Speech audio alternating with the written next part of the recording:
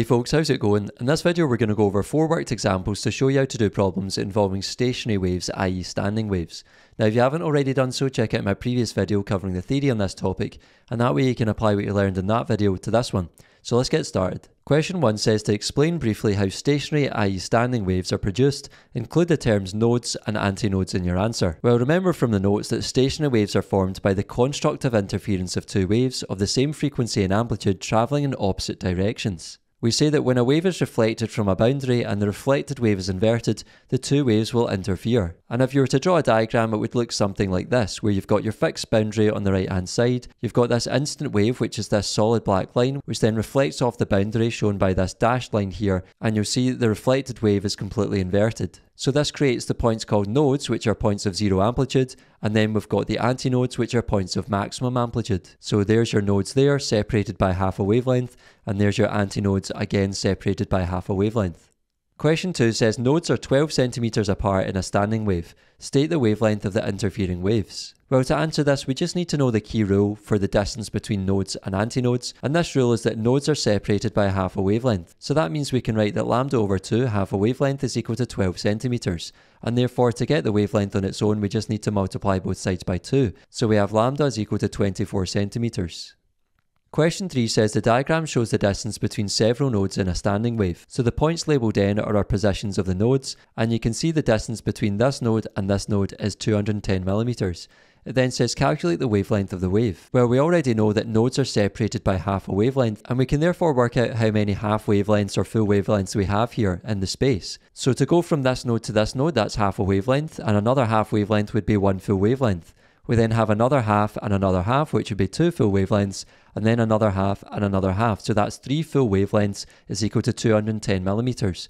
So we could say 3 lambda is equal to 210 millimeters, and then to find lambda on its own, we just need to divide both sides by 3, so we get lambda equals 210 over 3, which is the same as 70 millimeters. Lastly, question 4 says a student sets up a stationary sound wave using the following apparatus. So we have a loudspeaker connected to a signal generator, then a microphone and a metal reflector. Then says the microphone is used to find the position of the nodes when the reflected wave interferes with the instant wave. The student notes the following results. So the frequency of the sound is given as 700 plus or minus 50 Hz, and the distance between two adjacent nodes is given as 25 plus or minus 2 centimeters. A part 1 says using this data calculate the speed of sound. Well, remember the nodes are separated by half a wavelength, so we need to find the wavelength and then calculate the speed. So we know the value for the distance between adjacent nodes is 25 centimeters, so we can say that lambda over 2, half a wavelength, is equal to 25 centimeters, which equals 0.25 meters. And therefore the wavelength lambda is 2 times that, which is 0.5 meters. And then we can calculate the speed, so we're trying to find v here. We know that the frequency f is 700 Hz, just ignoring the uncertainties for now, and the wavelength lambda is 0.5 meters. So writing down our equation relating speed, frequency and wavelength, we have v equals f lambda. Substituting in the numbers gives 700 times 0.5, and if you put that into your calculator or just do it in your head, you should get a value of 350 meters per second. Part 2 says using this data calculate the absolute uncertainty and the calculated value for the speed of sound. Well, the strategy here is that we're going to use percentage uncertainties and then convert back to absolute uncertainties. And remember we were given uncertainties in the frequency value and in the value for the distance between adjacent nodes. Well, to find the percentage uncertainty in the frequency, we can say this is equal to 50 divided by 700. That's the absolute uncertainty divided by the reading for frequency times 100. And if you put that into your calculator, you should get plus or minus 7.14% to 2 decimal places. And then to find the percentage uncertainty in the wavelength, this will be the same as the percentage uncertainty in the distance between adjacent nodes, because we just used that value to find the wavelength in A part 1. So we can say the percentage uncertainty in the wavelength is equal to 2 divided by 25 times 100. Again, that's just doing the absolute uncertainty in the distance divided by the measurement of the distance, 25 times 100. And if you put that into your calculator, you should get plus or minus 8%. And we can say that since v equals f lambda, then the percentage uncertainty in the speed is going to equal the square root of the percentage uncertainty in the frequency squared plus the percentage uncertainty in the wavelength squared. And that means we sub in our two percentages here, so we have the square root of 7.14 squared plus 8 squared. And if you put that into your calculator, you should get plus or minus 10.7% to 1 decimal place. And if we want to find the absolute uncertainty in the value for the speed, right now we've got it in terms of a percentage uncertainty, so we just need to take that percentage of the value of the speed.